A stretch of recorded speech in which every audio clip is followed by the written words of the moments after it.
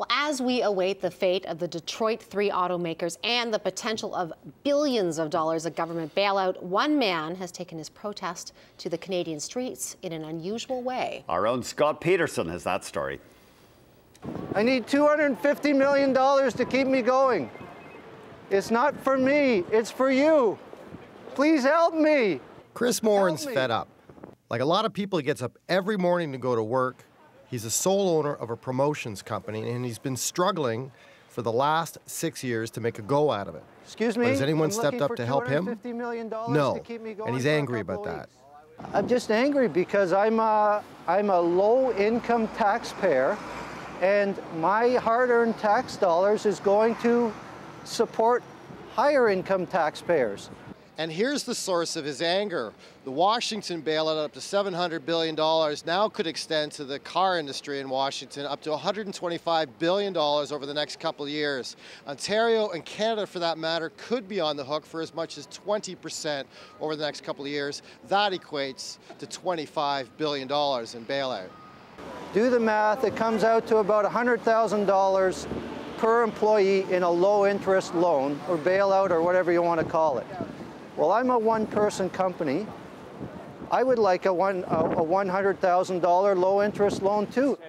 Morren's company, selling promotional products, like the automakers, is going through tough times. But while the auto industry is securing a bailout, he has to hold down a part-time job just to make ends meet. 1/3 of the people are strongly against this. About 1/3 of the people are sitting on the fence. And 1/3 of the people are, well, yeah, I guess we should help them. But there are some that support the bailout. They should bail them out because it's part of the country, and the auto industry needs the money to survive.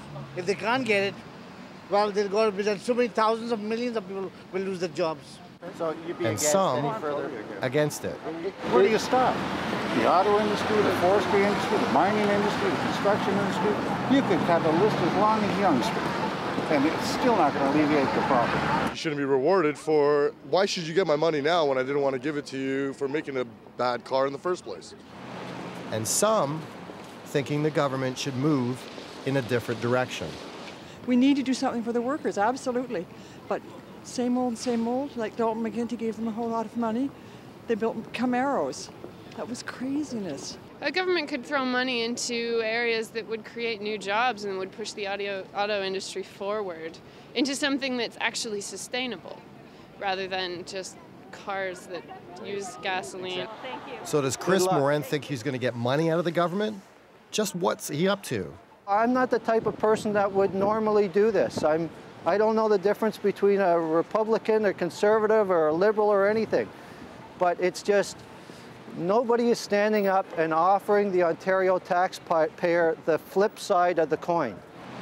But in the meantime, he'll continue to bring his message to the street, telling people what's at stake any way he can.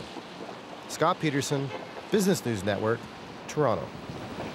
Give him complete credit for being self-expressed and getting out there about what he believes. That's right. He's saying, what was he saying, $100,000 per job?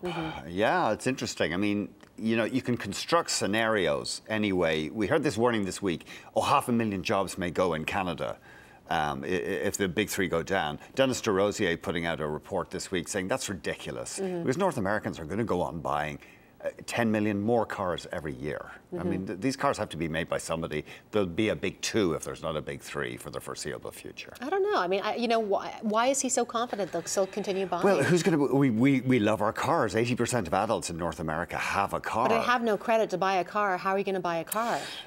Eventually, the economy will turn and people will start buying cars again. I mean, it's part of the lifestyle. I'm just saying 10 million is a big number, so I'm not sure if I completely concur. But sales have been running 15 million in the United States. Okay, that was inflated, but you know, tens of millions of cars will be bought over the next decade. The Japanese and Koreans can't supply them all. All right, stay with us. When we come back on the close, never mind about cars. Who says that the VC money has all dried up? We're going to talk to a VC firm that has recently given millions to not just one Canadian company, but two. That's up next.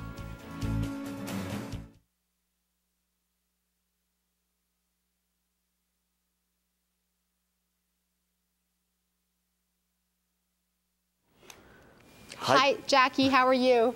I'm good. How are you? Great. Thanks for joining us.